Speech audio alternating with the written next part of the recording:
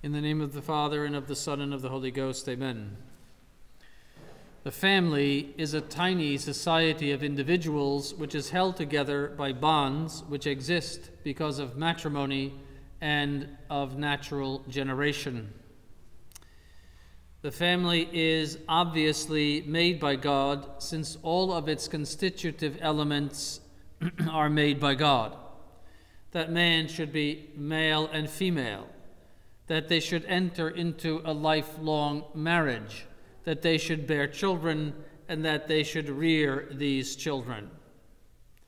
This tightly knit unit is not merely a conglomeration of people like a pile of rocks, but is an ordered society in which there is authority, law, and obedience. The father and husband is the head of the family, and the other members are subject to him and owe him obedience.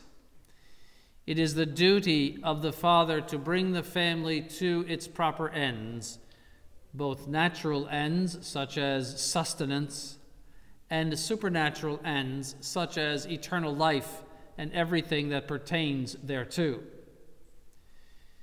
What I have said about the family thus far pertains to the purely natural consideration of it. When we add to it the grace of redemption, this tiny unit of society is raised to a supernatural level and becomes a supernatural society, in that sense, a holy family. It is a supernatural society, first of all, because it is founded on the sacred bonds of the sacrament of matrimony. Our Lord raised the purely natural contract of marriage to the level of a sacrament. In doing this, he made the love between husband and wife the image of his own love for the church. St. Paul is explicit about this in the epistle to the Ephesians. Second, because it is held principally together by the supernatural bonds of faith, hope, and charity, whereas the natural family has only the bonds of natural generation and natural love which hold it together. The Catholic family has supernatural bonds which hold it together primarily. Certainly there are the bonds of natural love, but the principal bond is that of supernatural virtue. Third, because it has a natural end. The end or purpose of the Catholic family is not merely the natural good of the individuals in it, but the supernatural good. Consequently, the Catholic family is primarily concerned with the eternal salvation of its members and all that pertains thereto. In contrast to the Catholic family is the naturalistic family. When human beings who are called to a supernatural state purposely repudiate that supernatural state and their supernatural end, which is the beatific vision in heaven, and seek only natural ends, they become not merely natural, but naturalistic. By naturalistic, then, we mean the sinful repudiation of our supernatural life and our supernatural end. And this has been the constant theme of society ever actually since the Renaissance. For 500 years, this has been a pursuit of apostasy, whereby we return to paganism and the pursuit only of natural ends as if that is the happiness of man. There has been a gradual but constant repudiation of the supernatural ends of man. For nature naturally loves the elevation it receives from God to the supernatural order. It's like getting a promotion. Nature would rejoice at being raised to a supernatural level. But pride hates it, and it stupidly attempts to enthrone nature as a god That's exactly what the pagans did. The reason why they had all of their gods, the Greek and Romans and the Egyptians and so forth, had their gods, was that they were worshiping nature. And they enthroned nature, what they saw as great virtues, as gods. It's paganism. And paganism has come back to us today. Because human nature is wounded by original sin, it cannot, for very long, without grace, observe even the natural law. The history of man proves it. Without grace, he descends into savagery, debauchery, murder, dishonesty, and other enormities of sin, which we are witnessing in our present society, which was once Christian, once rooted in the Catholic faith, but which gradually fell away, what with the Reformation and with other events and calamities over the past 5 centuries. The naturalistic family is therefore the family of sin and is opposed to the Catholic family, which is the image of the Holy Family. The devil, in order to build up what St. Augustine calls the city of man, that is the organization of those who are opposed to Christ the Redeemer and Christ the King, must destroy the Catholic family and replace it with the family of sin. Why is this so? Because the family, more than any other agency, more than the church, more than good example, more than relatives, more than any other agency, communicates the faith, communicates discipline, communicates obedience to the commandments, more than any other influence upon the child. Every society, even those of animals, even those of insects, is concerned with its youth. If you disturb an anthill, you will see the ants come out with their eggs, carrying their eggs lest the youth be disturbed. Because all of the animal world is concerned about the preservation of the species. It's always the species that must go on. And that's God-given. So also human beings want the youth to be imbued with the morals, culture, and ways of society. The animals rely on instinct placed in them by God, just in the way that a computer is programmed. But human beings rely on their intellects in order to transmit behavior and knowledge. Consequently, the construction of the city of man, this organization of naturalism, requires the cultivation of the naturalistic and sinful family. And this is what has been done little by little to families which in the past observed at least the natural law, had natural decency. All of that has been destroyed, especially after World War I, and more especially after World War II. And we have seen over the past 50 or 75 years a downhill slide of morals in society to the point that it is something completely out of control. And this is all happening in families. And much of it is due to attitudes, of course, but also the media, which promotes the destruction of the family and the love of pornography and everything else that offends even natural decency. Society is merely a reflection, a magnification of the family.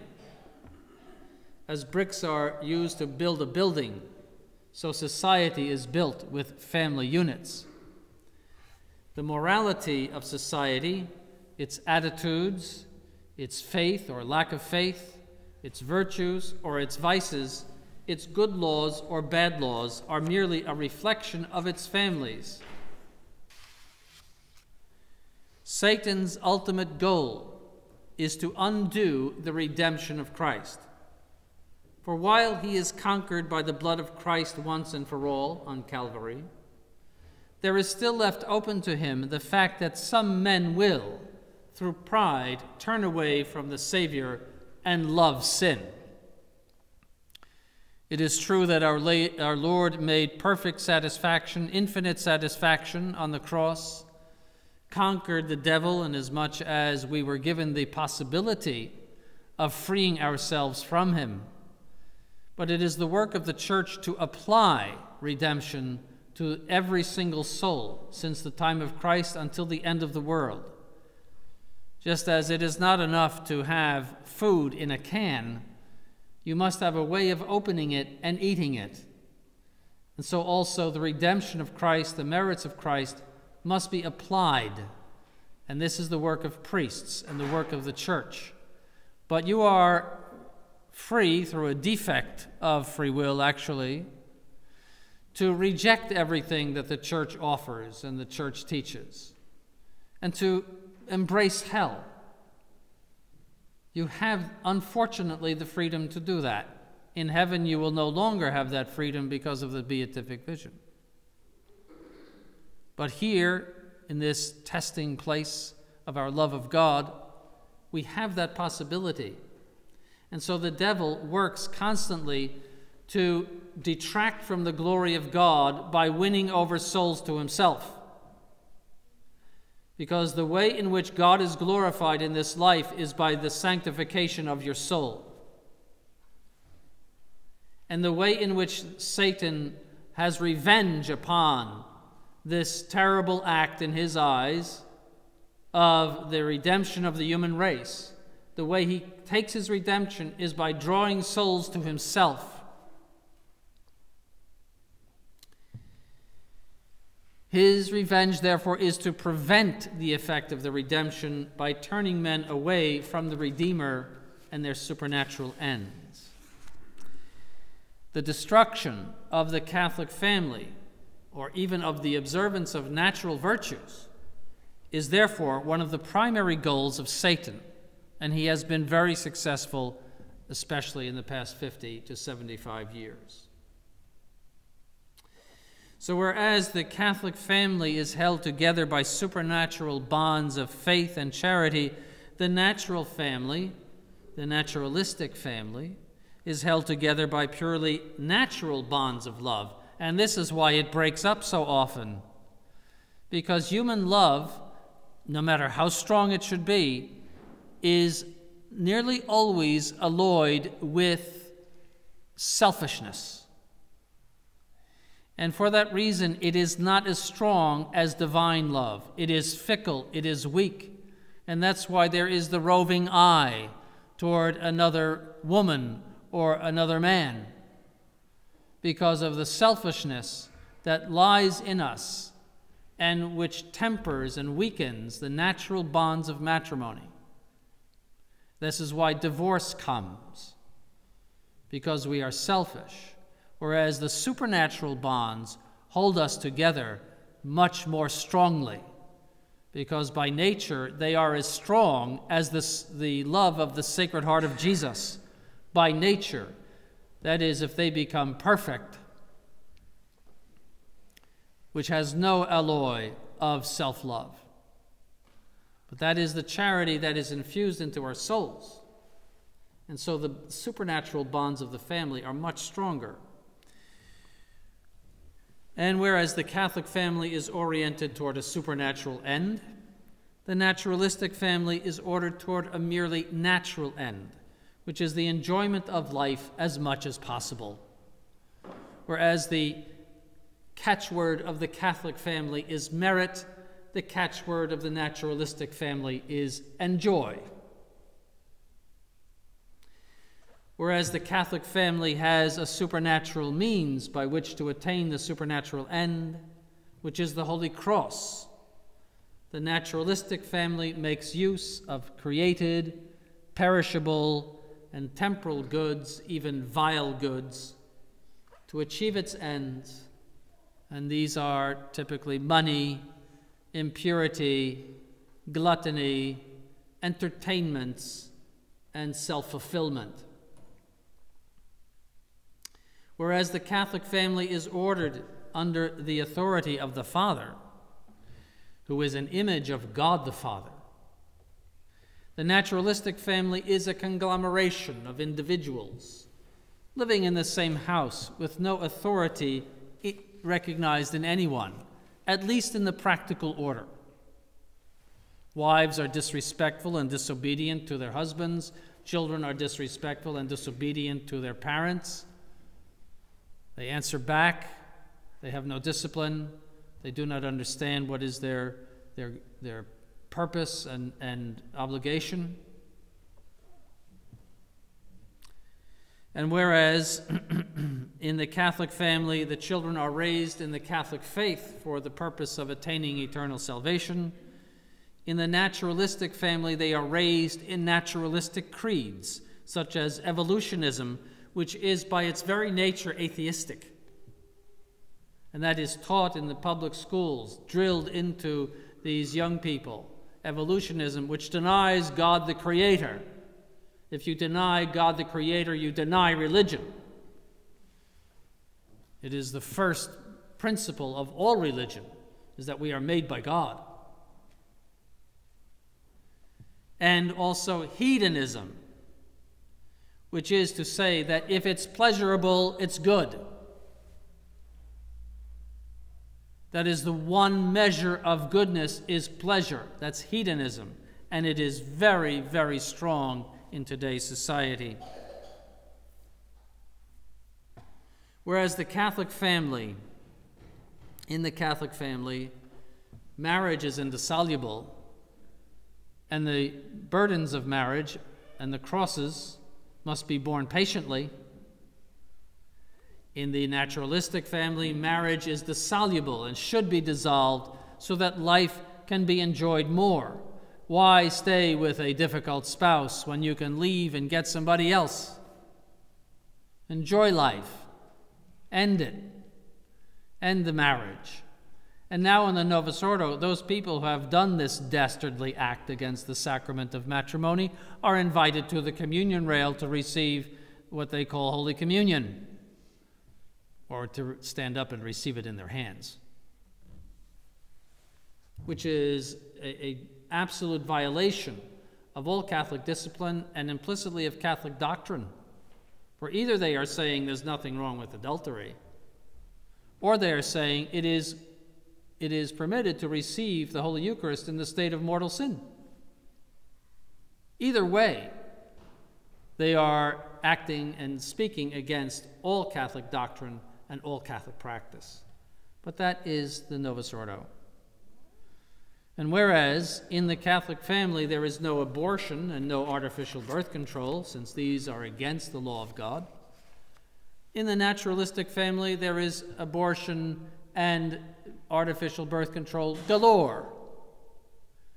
Novus Ordo Catholics of childbearing age practice artificial birth control as if it were nothing. Something like 85% of them believe that it's perfectly all right, and they practice it. You can tell usually by how many children are in the family. Not always, because sometimes there are natural difficulties in having children.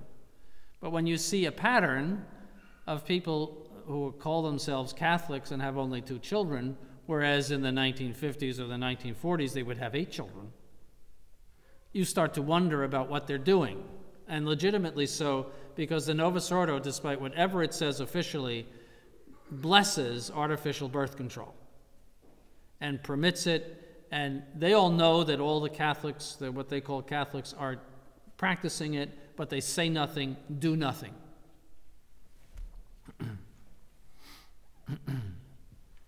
And whereas in the Catholic family, unnatural vice is considered to be gravely sinful, in the naturalistic family, dominated by hedonism, these unnatural vices are accepted and even praised. Why? Because of hedonism. If it's pleasurable, then go ahead. That's the only law, pleasure. And if it's pleasurable for you, then you should do that. They don't believe in anything else but pleasure. And therefore, the Catholic family and the naturalistic family are pitted one against the other. Two different societies, like the city of God and the city of man. The family of God, the family of man.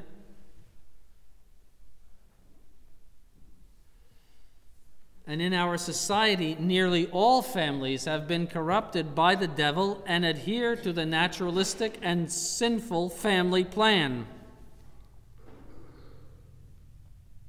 Consequently, there is tremendous pressure from naturalistic and pagan relatives to conform our Catholic families to naturalistic norms.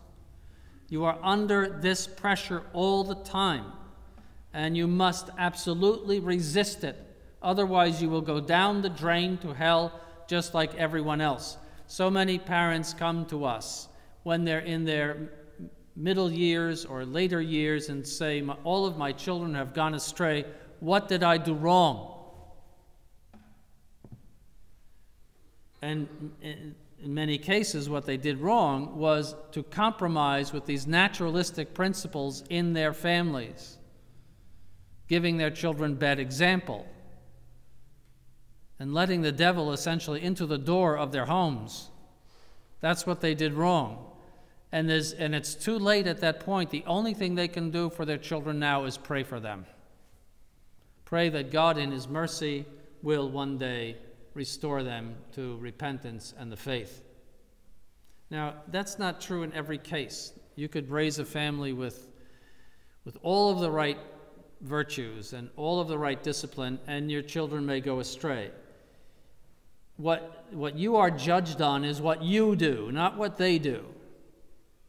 Because they have free will, they can choose the wrong path as they will, they can expose themselves to evil friends and evil influences. They are on their own.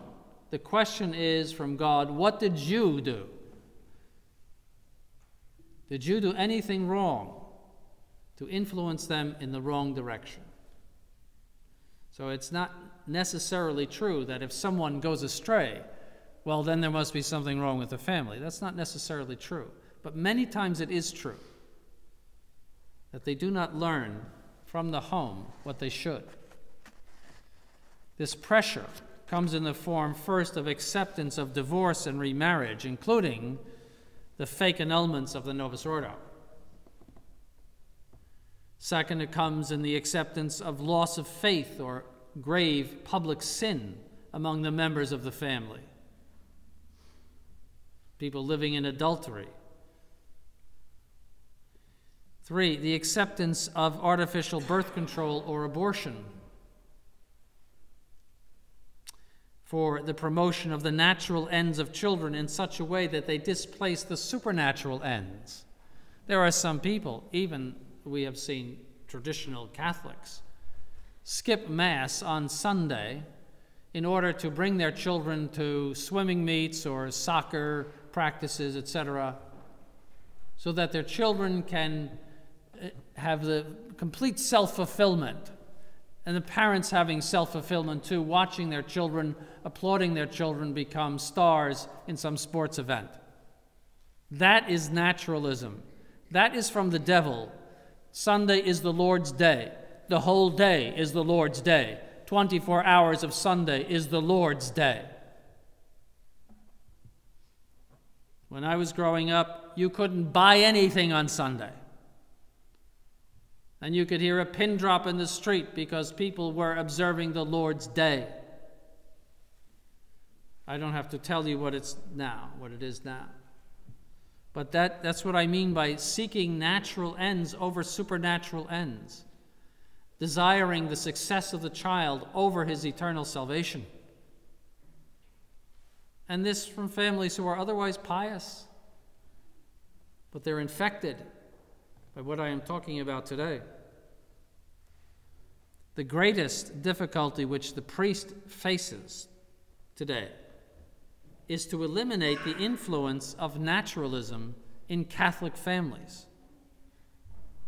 Many times our Catholic schools have little effect, at least on some students, because the families are so imbued with naturalistic principles and culture of discipline and order and respect that they really do not desire Catholic training and discipline for their children.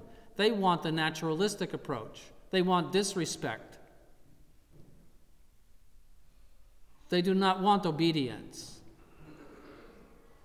And the Catholic school can do nothing for them because they are going home and relearning every single day what will bring them to hell.